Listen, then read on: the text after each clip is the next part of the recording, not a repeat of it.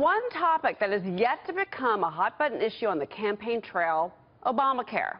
Mylan, the maker of the EpiPen, pointing the finger at Obamacare, blaming the president's health care law for skyrocketing costs of the life-saving drug by nearly 550%. And the company is attempting to quell public outrage with discounts and overpriced generics, but our next guest says it's not enough, and that Mylan isn't being truthful about the prices that they are charging and the impact on patient costs. I want to bring in America's Health Insurance Plans Executive Vice President for Policy, Matt Eyles. He's joining me now from Washington. So here's the question, though. If you're the CEO of Mylan right now, you're under the hot seat. You come out with a generic drug for half the price, Matt. That's still 3 times what EpiPen was in 2007. Is she really doing anybody a favor here? Good afternoon, Charlie. No, she's not doing anyone a favor, and especially not doing consumers or patients really a favor. When you have real generic competition, you have prices that drop by 80 or 90%. This is really more of a shell game or really a gimmick to try and deflect attention away from the real issue, which is the price of the product. You know, she believes that Americans, and then she's come out and said this in her defense, she believes that we should be redirecting our anger because she says, okay, if you've got the cost, and we've got a graphic to represent this, but if you've got the cost, the core cost of the EpiPen, and then you add in what a pharmacy takes, what an insurance company takes, their cuts, that's what leads to this exorbitant cost of the EpiPen. So she's pointing the finger at your constituents. Here we go. Here's the graphic, okay? That's why pharmacy retailers, wholesalers, insurance companies, that's you. She's saying that it's on your backs as well as hers that we've got problems here. What's your response to her?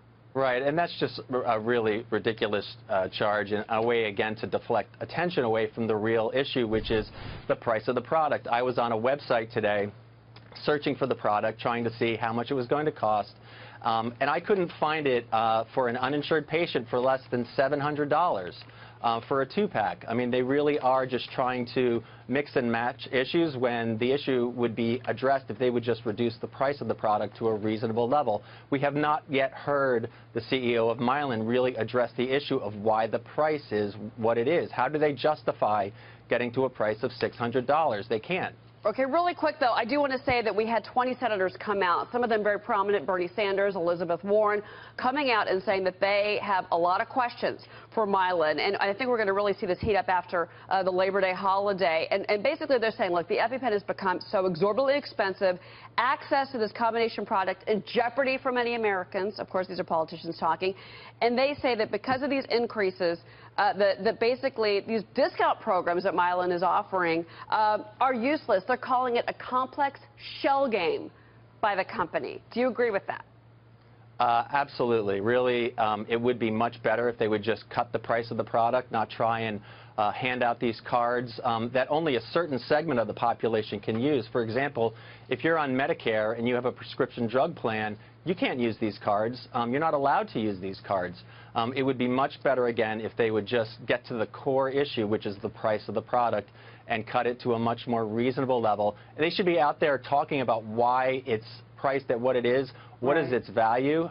Why are they setting it at $600? We just don't know. Well, Teva Pharmaceuticals, who, by the way, owns a share of Mylan, FYI, is coming out with a generic version next year. And then also you've got Senator Joe Manchin, her father, who's made some interesting comments about all this. Matt Eyles, America's Health Insurance Plans Executive Vice President for Policy. I'm sure we're going to be talking to you again about this. Thank you, sir. Thank you so much.